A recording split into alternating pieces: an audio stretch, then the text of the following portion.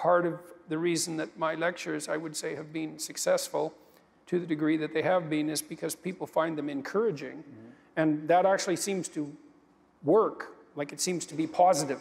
Because it isn't necessarily good news. Well, it seems to be. I mean, it isn't necessarily the case that that would be the case, you know, because it could have been that I would have said encouraging things to people. There's more to you than meets the eye, and you're capable of more than you're demanding of yourself. And, you know, if you took on your responsibility and faced the things that you're trying to avoid, that your life would be richer and better and for you and for everyone around you. And the result of that could have been that thousands of people would come to me and say, you know, I gave that a pretty good shot, and your advice is really awful, and everything is, well, seriously, like, I took on that responsibility, it just bloody crushed me, and I'm way worse off than I was before, and everything's gone to hell around me, and like, thanks a lot, buddy.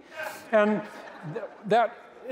it's not like that's a completely incomprehensible possibility, but that doesn't seem to be what happens. Is what generally happens is that young people in particular, but not only, come to me and say, look, I've been trying to take on more responsibility and to face the things I've been avoiding, and everything is way better. It's like, okay, well, isn't that something? Maybe onto something. Well, then you ask yourself, well, what's the limit of that? Because that's the religious question, fundamentally, is, well, if you took on all the responsibility you could take on, and you faced everything that you needed to face, what would you be like?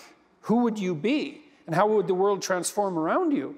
And, well, if the partial answer is, well, if I do that a little bit, things get a fair bit better, then the next question might be, well, what if you did that completely?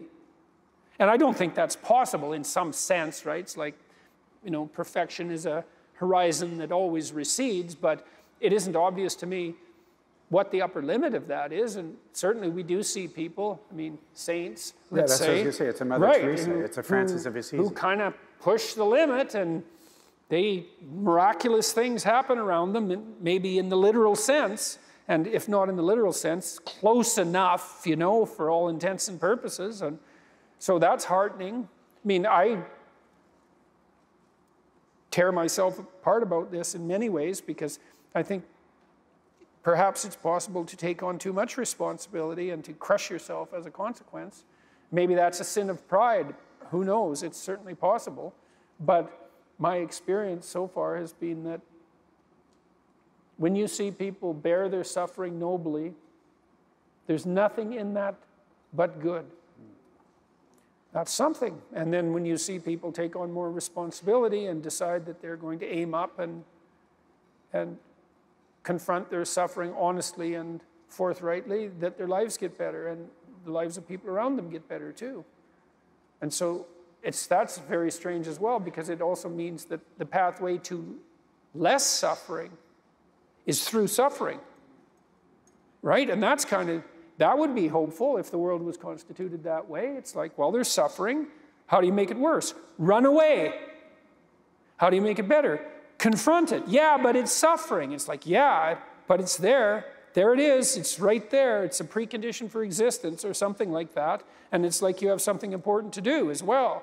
And you confront it, and that's the pathway to transcending it. Probably. It's rough. Maybe we wish it would be different, and maybe we don't, too. Yeah, when I was reflecting on parts of your chapter, one of the things I was reflecting on, in light of also the snake, right? Where I think a good suggestion is not to have a conversation with the serpent, all things being equal, but he ultimately, they believe the lie, right? And I think isn't one of the greatest lies of the culture, of the evil one, I would say. And I find it really interesting. You use the word the adversary in Satan, which from a psychologist and a scientist, this morning you said, yeah, you meant that there is an evil, there is a personification of evil. If you read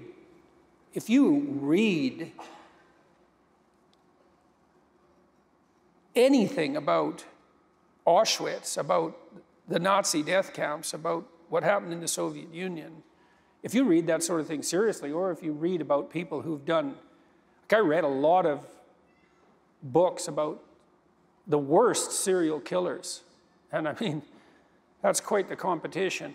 And to be the worst serial killer, which people do compete for, by the way, It's not like the high school shooters don't know about the reputations of all the other high school shooters. It's not like they don't try to outdo them, because they certainly do, and they do it consciously. I mean, if you read those accounts and you don't walk away with the notion that evil exists and that the notion of an adversary is like as real as it gets, then you just haven't read very carefully. But how do your peers deal with that when you say they that? don't.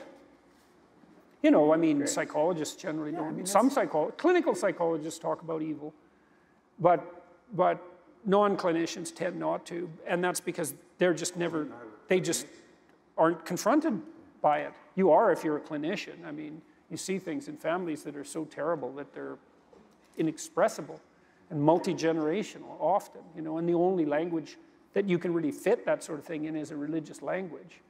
That's the only language that's serious enough. And, you know, people, I don't know, the idea of evil is taboo idea scientifically. It's like, have it your way. You know, one of the things that Solzhenitsyn claimed was that the Nuremberg judgments were the most significant ethical event of the 20th century, or at least among them, because the Nuremberg judgment was that some things are wrong, right? You don't get the excuse, I was following orders. You don't get the excuse, that's how my culture looks at it. You don't get any excuses, that's what a crime against humanity is. It's like, do you believe in crimes against humanity? The answer is either yes or no, because those are the two answers. And if it's no, it's then, okay, you have the world where that's the belief and see how that goes. And I'll have the world where I think that there are things that are evil, and we'll see how that goes. And because you're going to not condemn the imposition of pointless suffering on people for the sake of the suffering, that's not wrong in some fundamental and transcendental sense. I mean, you can say no, you know, say, I don't believe in evil. It's okay, but that has its consequences, and one of the consequences is you can't condemn evil. That's a problem, you know, or maybe not, but it's not like a world where you don't condemn evil. It isn't like there aren't consequences to that decision, you know, and I also think that there's no good where there's no evil, right? And so if you dispense with the idea of evil, don't you simultaneously dispense with the idea of good? I mean, because if something doesn't exist, how does its opposite exist? And if evil doesn't exist, then how does good exist? Because in some sense, those two things they're integrally linked in their reality. One of them only can't exist, right? That isn't how things work. If there wasn't something that wasn't good, there couldn't be good. And maybe that's the reason there's evil, you know, metaphysically speaking, because you might ask yourself, well, why would God make a world that's characterized by evil? And the answer is, well, maybe evil can exist as a possibility, but not a reality. It could, if we did things right, evil could exist as a possibility and not a reality.